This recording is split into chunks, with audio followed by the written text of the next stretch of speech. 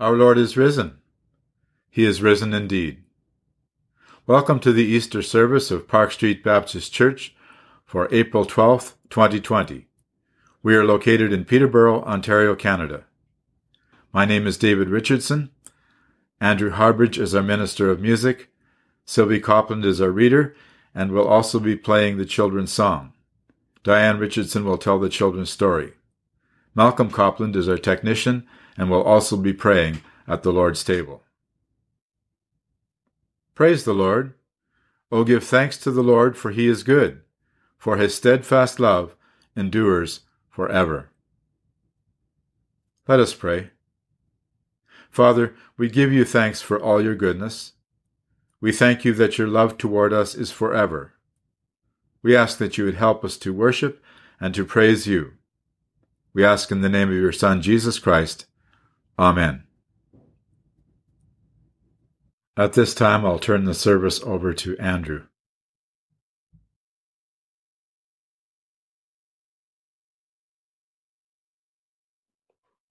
Good morning, church. Christ is risen.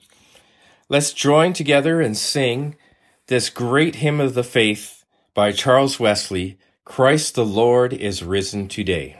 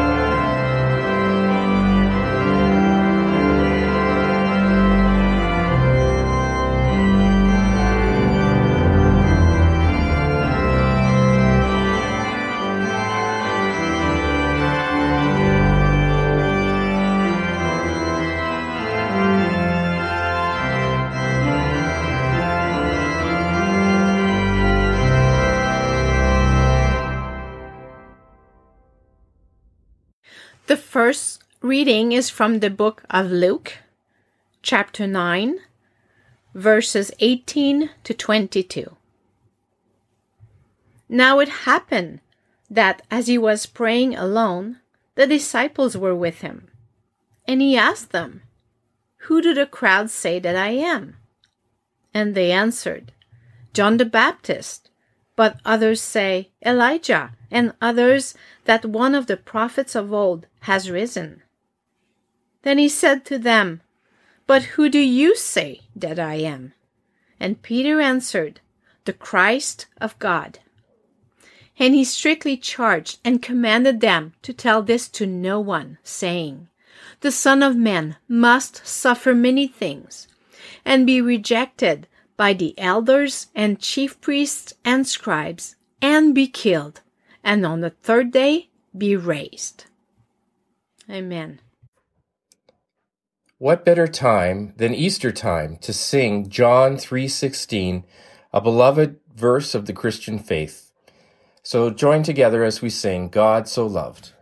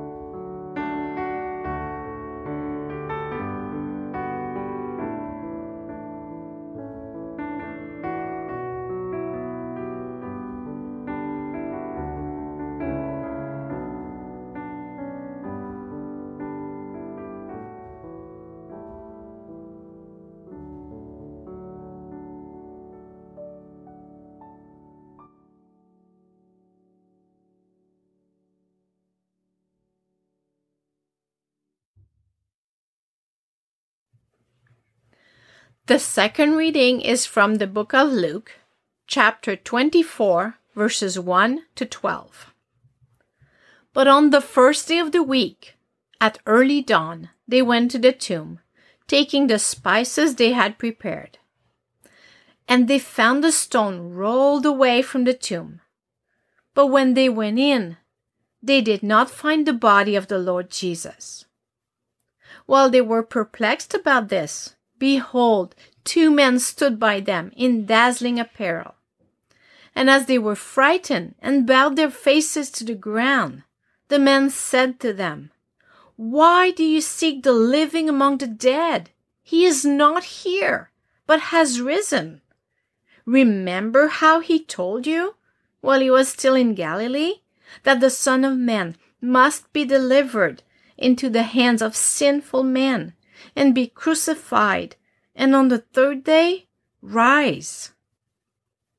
And they remembered his words, and returning from the tomb, they told all these things to the 11 and to all the rest.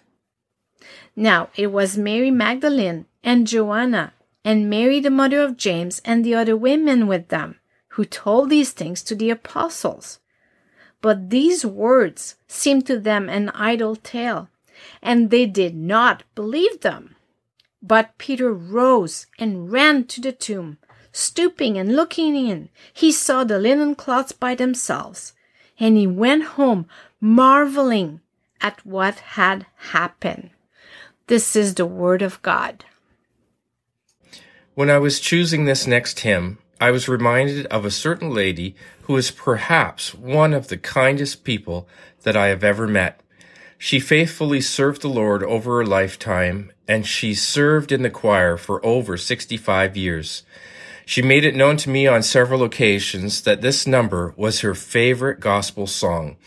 If you haven't already guessed, this lady was Edna Rankin, who went to be with her Lord a few years ago.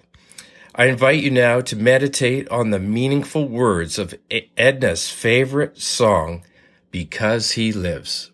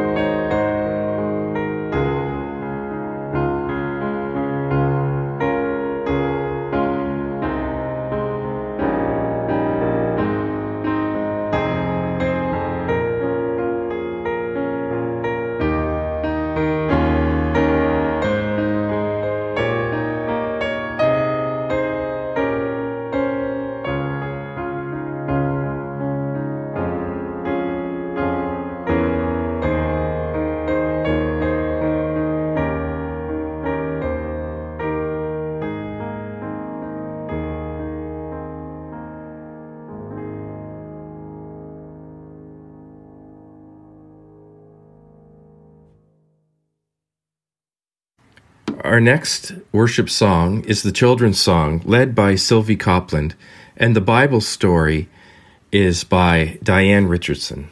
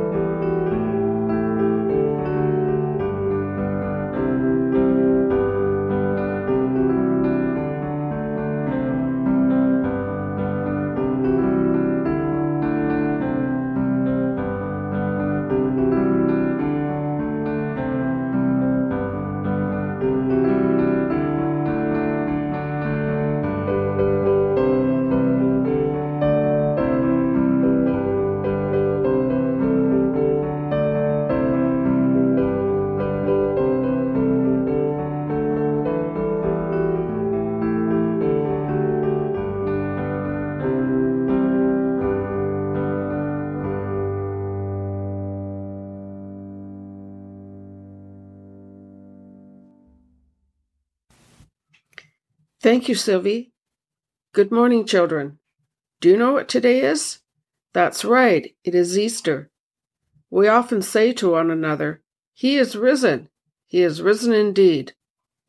We just sang, "He came from heaven to earth to show the way, from the earth to the cross, my debt to pay. From the cross to the grave, from the grave to the sky, Lord, I lift your name on high." Jesus came to earth to teach us the way to live. He went to the cross and died to take away our sins, and he rose from the grave and went up to heaven to show us he is God, and he is stronger than Satan and evil. Jesus is able to take away our fears, if we ask him. He is able to help us when we don't know what to do, and we can go to him and pray any time, because he is in heaven, but also in our hearts. When we trust in Jesus and obey him, he shows us how to live and helps us do what is right. Isn't that wonderful? Let us pray. Father, we thank you that you love us, and we thank you for the children. Thank you that you know each one of them by name. And Lord, right now I'm thinking about somebody with the name that begins with A, someone who begins with the letter B, and someone who begins with the letter C. Lord, you know all about them. You know if they've had a good week, if they've had some sad times, if they're afraid of anything. Lord, I pray that you'd help them especially and comfort them. Father, I pray that when we think of Easter today, we would be filled with joy because of what you did for us, and that because of that we can come to you any time and talk to you. You take away our tears, you comfort us, and you help us. And we thank you. Bless the children this week, we pray, Lord. In Jesus' name, amen. Thank you, Diane. Let us pray. Our Father, we come before you this morning with gratitude. We think particularly this Easter morning of the wonder that you raised Jesus Christ from the dead. We thank you for this proof that he is your Son. We thank you for this proof that you will one day raise us again from the dead. In this time when so many fear death, we thank you that death is not the end. We thank you that we will one day live with you forever.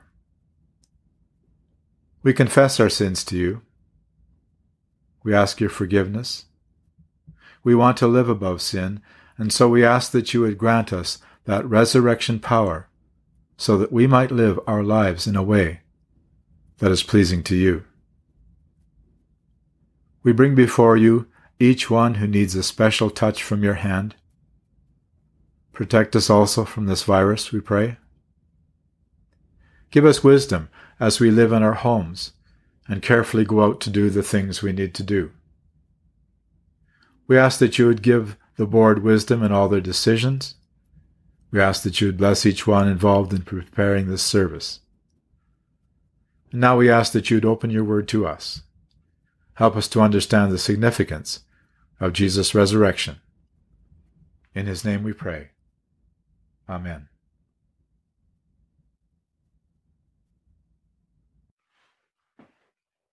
Last week we left the women waiting for the end of the Sabbath.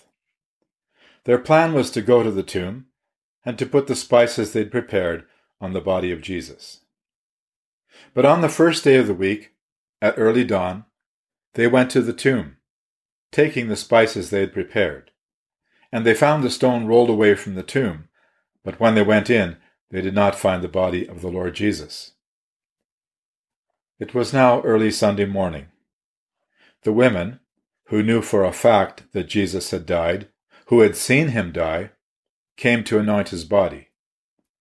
In his Gospel, Mark mentions their discussion on the way to the tomb, about how they would manage to move the large stone so they could minister to the body of Jesus. Imagine their surprise. When they got there, the stone was no longer covering the entrance to the tomb. When they went in, his body was missing. While they were perplexed about this, behold, two men stood by them in dazzling apparel. And as they were frightened and bowed their faces to the ground, the men said to them, "Why do you seek the living among the dead?" They were perplexed indeed. Had Joseph of Arimathea changed his mind? Had Pilate changed his mind? Had the spiritual leaders of the people raided the tomb? I'm not saying that these were the thoughts going through their minds. We aren't told. But these women were a lot like you and I. Almost anything they could think of as a reason for the grave to be open and empty would be easier for them to believe than the truth. Then 2 men appeared wearing dazzling clothing.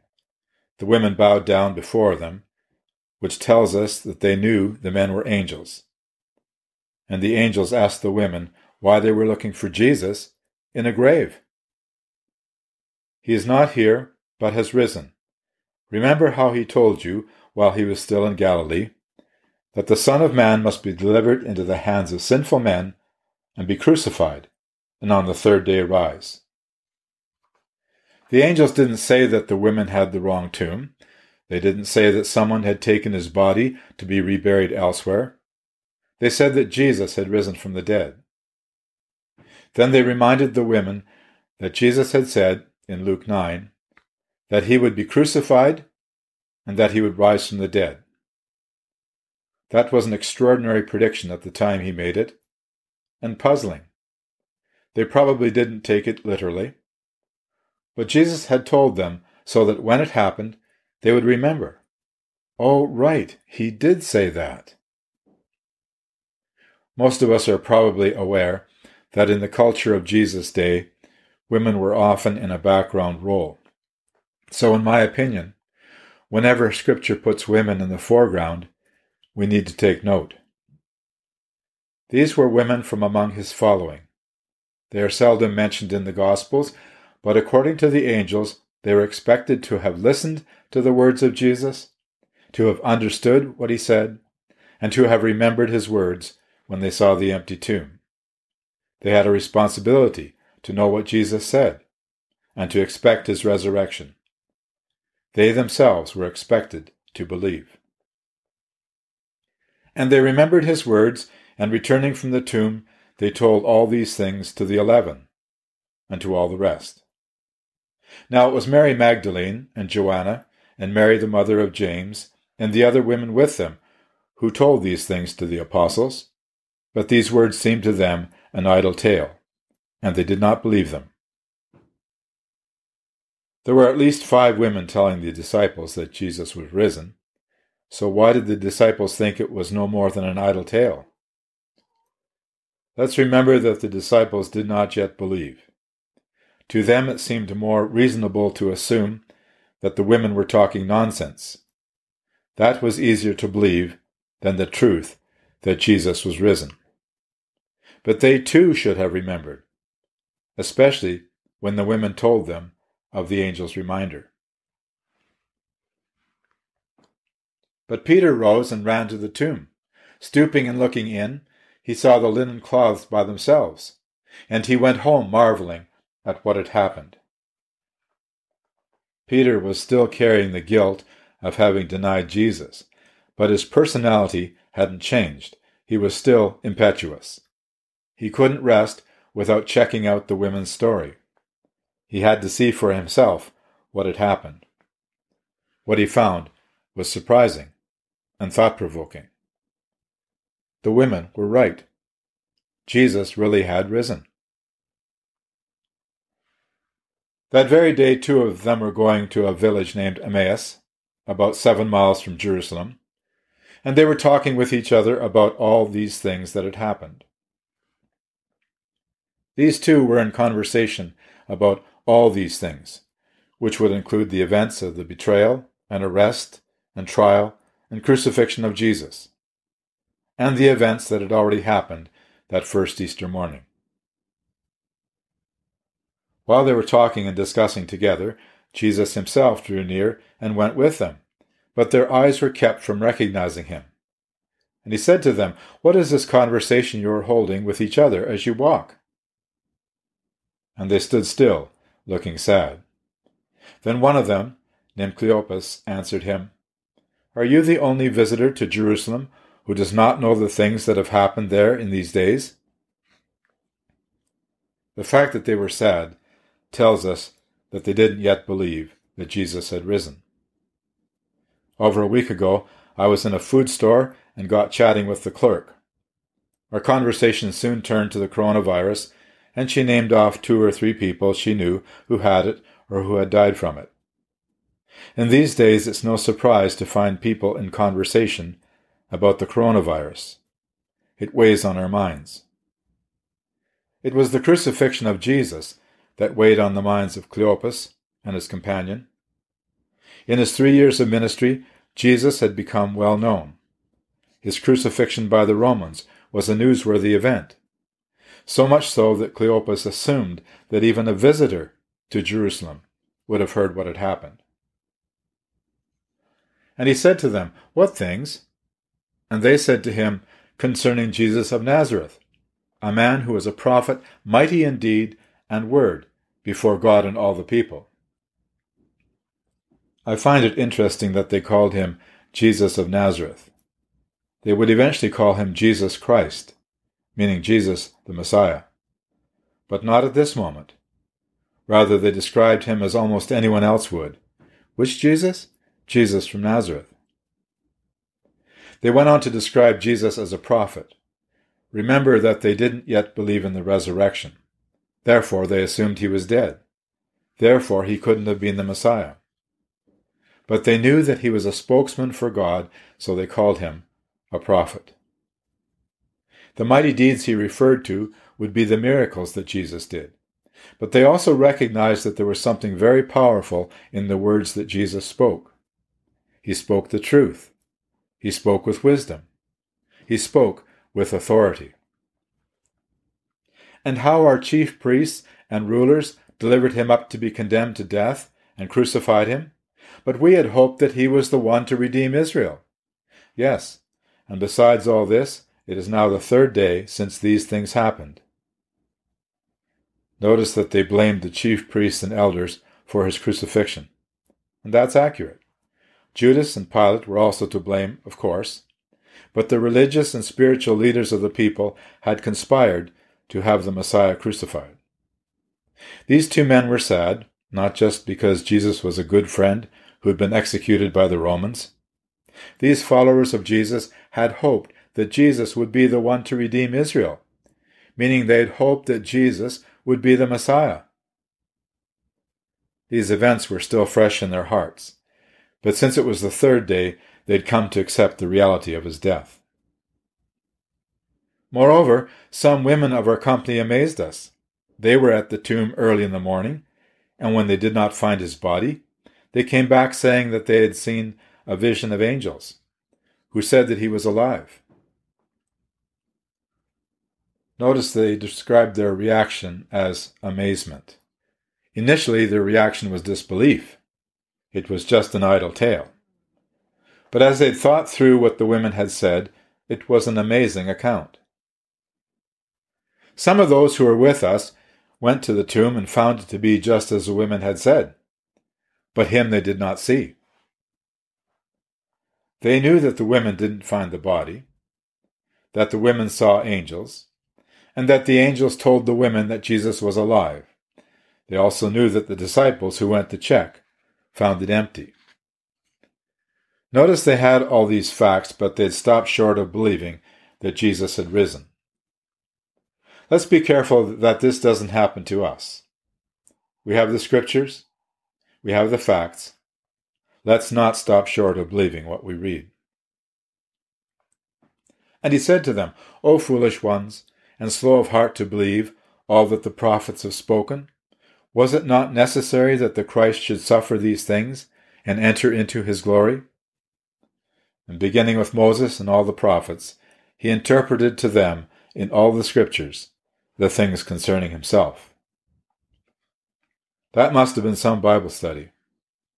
Jesus expected them to know and to believe what the prophets had taught about himself. And what they didn't know or didn't understand, he explained to them. So as they drew near to the village to which they were going, he acted as if he were going further.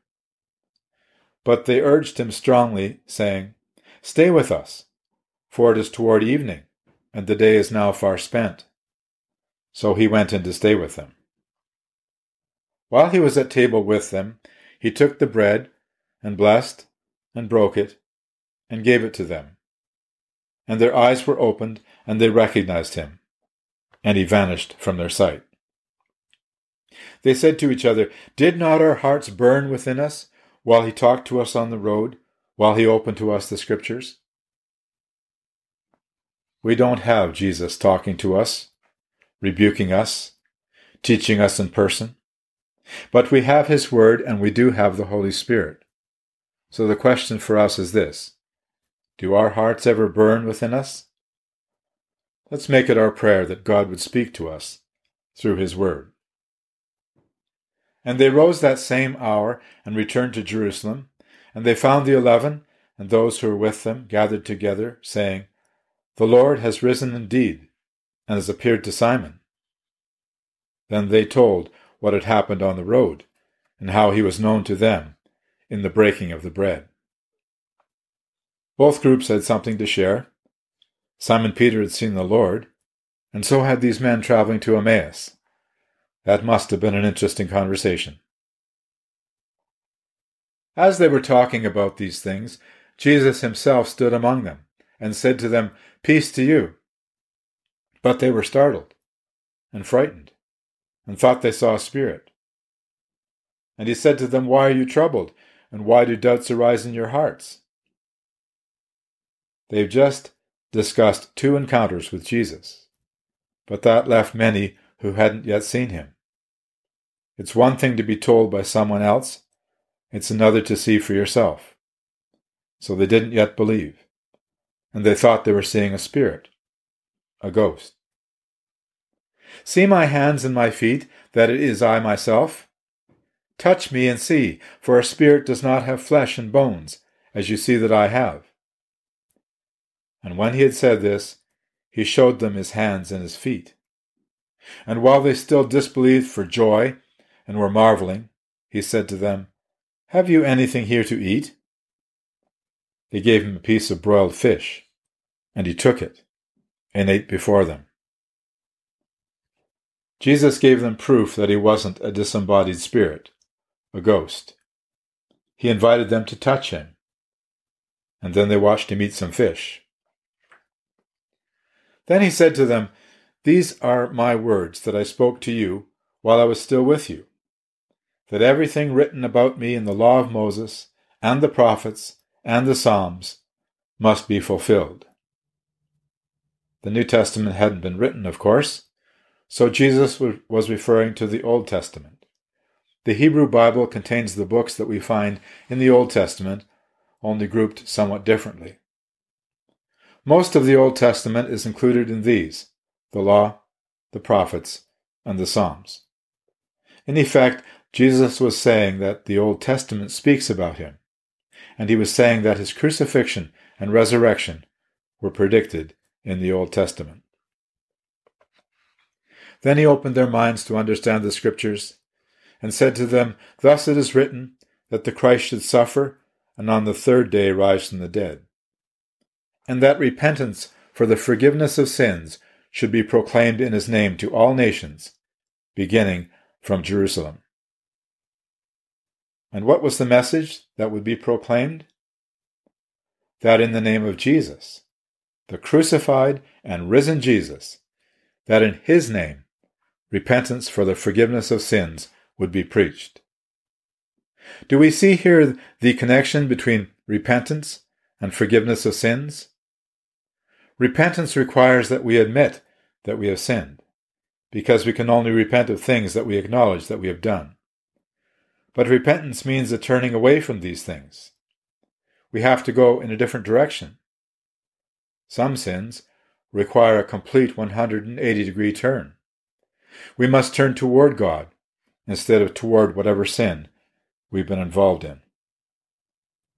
And where would this message of forgiveness be preached? It would be preached to all nations. It it would begin in Jerusalem, but it would be for everyone. Everyone, including you and me. You are witnesses of these things. And behold, I'm sending the promise of my Father upon you. But stay in the city until you're clothed with power from on high. Jesus was sending them to do this task, the task of preaching the word to the world, because they were witnesses. They were first-hand observers of these events.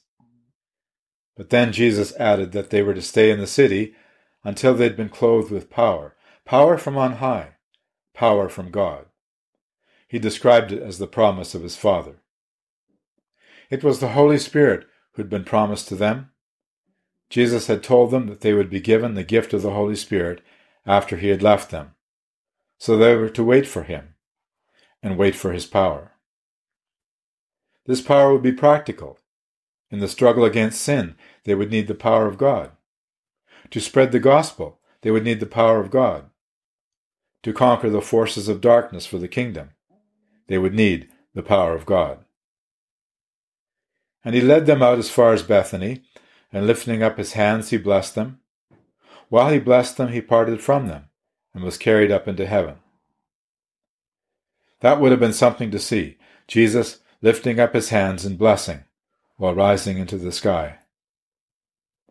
And they worshipped him, and returned to Jerusalem with great joy, and were continually in the temple, blessing God. Jesus deserves our worship. To be Christian is to recognize that Jesus is the Christ, the Son of God, one with the Father. This means that worshiping other persons or things is sinful, whether that person is another god, or a star of the screen or stage, or the person that we are in a relationship with. It doesn't matter. We're to worship Jesus. Nor are we to worship power or position or pleasure. We aren't to worship material goods or money. It doesn't matter what it is.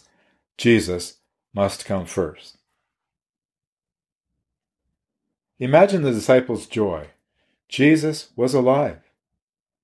And they had a job to do, to tell the world the good news that Jesus was the Messiah, the Christ. They went into the temple to bless God. They didn't yet understand, but God was about to change the meeting place. Soon they, the disciples themselves, would become the temple of God. Soon believers, the church, would be God's temple.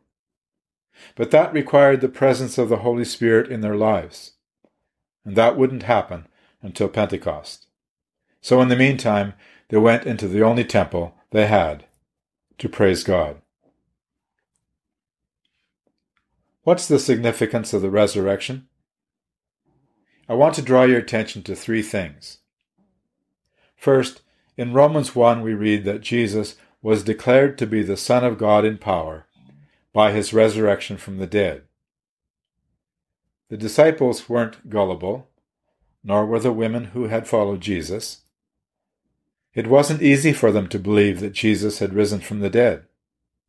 But they saw him, they walked and talked with him, they ate with him, and he taught them. And when they realized that he had truly been raised from the dead, they understood that he was indeed the Son of God. Second, in John's vision, in Revelation 1, he writes that Jesus said, "Fear not, I am the first and the last and the living one. I died, and behold, I am alive forevermore, and I have the keys of death and Hades." The resurrection proves that Jesus has the power over physical death. We don't know when we will die, or if Christ will return first, but we do know this: Jesus is alive, and he has the keys, or the control, over death and the grave. The disciples knew without a doubt that when Jesus promised eternal life, he meant it. When they were promised resurrection in the last day, Jesus could do it. And so the resurrection gave them, and gives us, hope for the future. Third, in Romans 6 we read that just as Christ was raised from the dead by the glory of the Father, we too might walk in newness of life. We were dead spiritually before we trusted Jesus, but we have been made alive in Christ by the power of the resurrection. We speak of our new spiritual life in Christ as being born again. That happens once. But we live and grow day by day. We need power over sin and temptation day by day. Just as Jesus was raised by God's power, by that same power, we too can have new life in Him. We can live holy lives day by day. Let us pray. Our Father, we give you thanks for the resurrection of Jesus Christ from the dead. Thank you for the hope that we have, because Jesus Christ has conquered death and the grave. We thank you also that He has given us power to live godly lives, holy lives. We ask that we may use that power day by day. We pray in Jesus' name. Amen. Please join in and sing Christ Arose.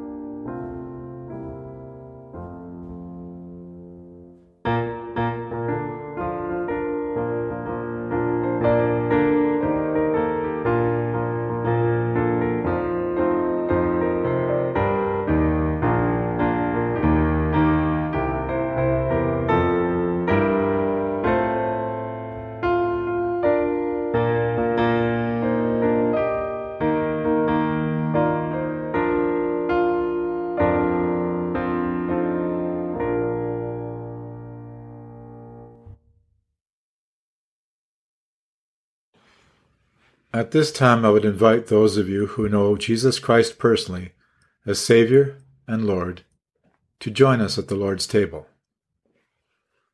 Please pause this recording while you bring out bread and fruit of the vine, and then quietly examine your heart before God, asking forgiveness for any sin He brings to mind. Paul wrote in 1 Corinthians 11, "For I received from the Lord what I also delivered to you, that the Lord Jesus, on the night when He was betrayed, took bread. And when He had given thanks, He broke it and said, 'This is my body, which is for you. Do this in remembrance of me.' In the same way, also, He took the cup after supper, saying, 'This cup is the new covenant in my blood. Do this, as often as you drink it, in remembrance of me. For as often as you eat this bread and drink the cup, you proclaim the Lord's death until He comes." At this time, I would ask Malcolm Copland to give thanks for both the bread and the cup, which represent Jesus' body and His blood, sacrificed for us.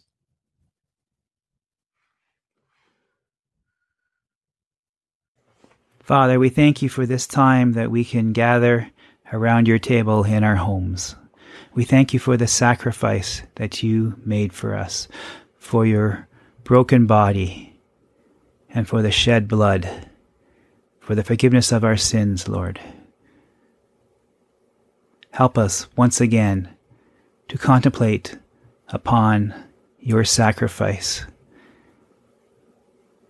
and what that cost you to give us the freedom in you that you have given us. Thank you so much. In Jesus' name we pray. Amen. In Matthew 26 we read, "Now as they were eating, Jesus took bread, and after blessing it, broke it, and gave it to the disciples, and said, 'Take, eat, this is my body.'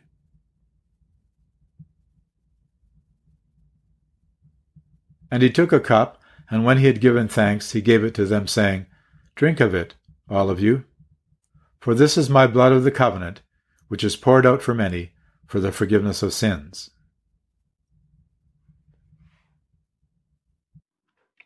Please join in and sing the doxology, "Praise God from whom all blessings flow."